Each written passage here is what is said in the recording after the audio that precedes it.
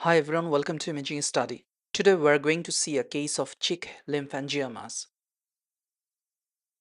A 7-year-old female patient came with painless left cheek swelling. The swelling extends up to the mandibular region. Let's see what we have got on ultrasound. Here you can see the high frequency ultrasound images of the left parotid and submandibular glands. They appear completely normal. Now let's jump into the cheek region where the patient is complaining about a swelling, which is not visible but palpable. Here you can see the swelling area, you can see the mandible here, and this lesion appears to be a multiseptate cystic lesion with internal sediments here. On first impression, this lesion should be a lymphangioma or it might be a venous malformation. You can easily differentiate it with color Doppler, which we'll show a little bit later. Now this was the cheek lesion, but going downwards over the mandible, there was another cystic lesion here. It is not multiseptate, but the lesion looks similar to the previous one.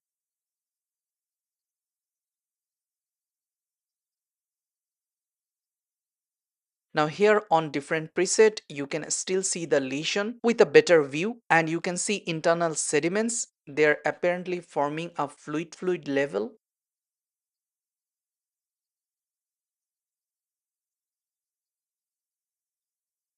Now let's put some color Doppler. On color Doppler, you can see there is no internal vascularity as it's a face region. So you can see some vascularity here and there.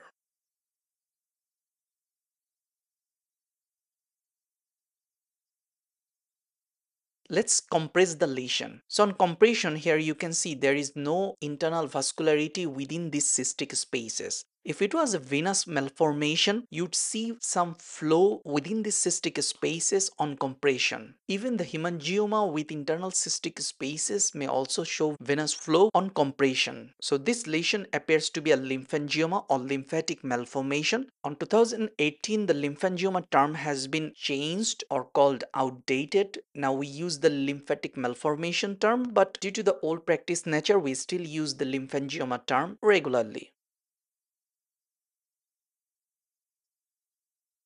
So this was the first lesion at the left cheek,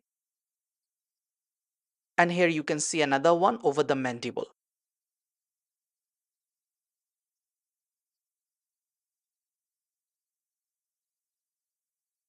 Here's the measurement. This is the cheek lesion, and this one is over the mandible. Here's the color Doppler picture, and you can still see no internal vascularity with surrounding regular vascularity of the facial region. So in summary, a multiseptate cystic area with low-level internal echoes is seen below the subcutaneous layer of the left cheek above the mandible and anterior to the parotid gland. There was no connection with the parotid gland. Another similar oval cystic area with low-level internal echoes but no septation is seen below the subcutaneous layer over the left mandible. Color Doppler shows no definite central or peripheral vascularity, and also there was no vascularity within the septa. So these features concluded as a case of lymphangiomas or lymphatic malformations. Histopathology was done in this case, which also confirmed the diagnosis. Now the take-home message. Multiseptate cystic lesion with no flow within the cystic spaces on compression with a location along the distribution of major lymph nodes should be considered as lymphatic malformation first.